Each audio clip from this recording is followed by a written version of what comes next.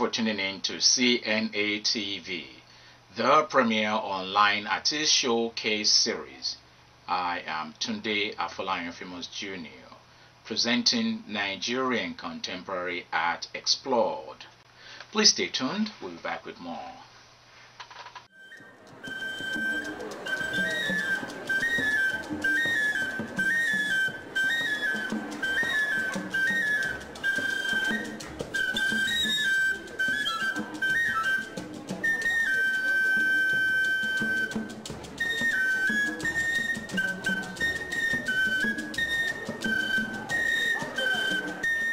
For tuning in to CNATV. This introductory segment of our program explores the development of contemporary Nigerian art.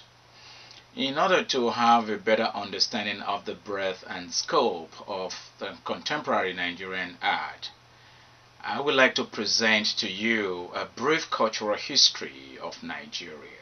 Nigeria, a former British colony, is well known for its largest population on the continent of Africa.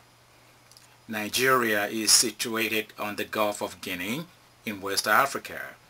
Its neighbors are Republic of Benin, Niger Republic, Republic of Cameroon, and Chad.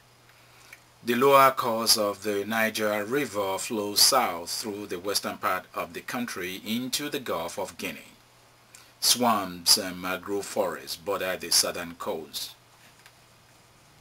This West African nation is well known for its rich artistic traditions dating back to more than 2,000 years. Profoundly rich artistic legacies such as the Nok culture, Ife, Benin, and Igbo Ukwu distinguish Nigeria as culturally enriched society. Nigerians, just like other Africans, began to see their traditional ways of life often branded as being primitive and inferior by their colonial masters. Traditional life started undergoing significant transformation in the 19th century. Christianity as a form of emerging religion influenced the decline of traditional worship, and with it, traditional art, which was characterized as being fetish by the colonial authorities.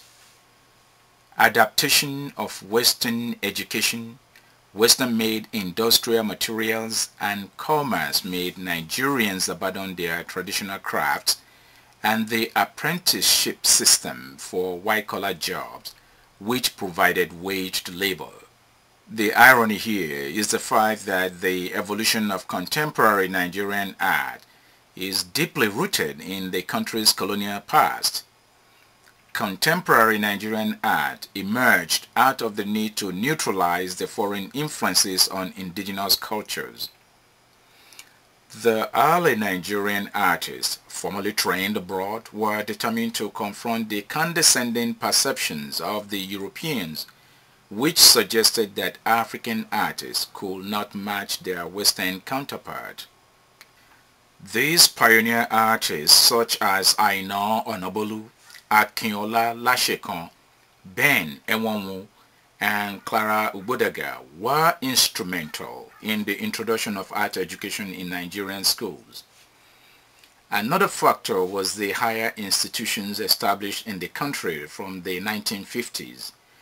These were the Nigerian Arts and Craft College, which became the Fine Art Department at Ahmadu Bello University, Zaria, Yaba College of Technology in Lagos, Nigeria, and the Fine Art Department of the University of Nigeria, Nsukka.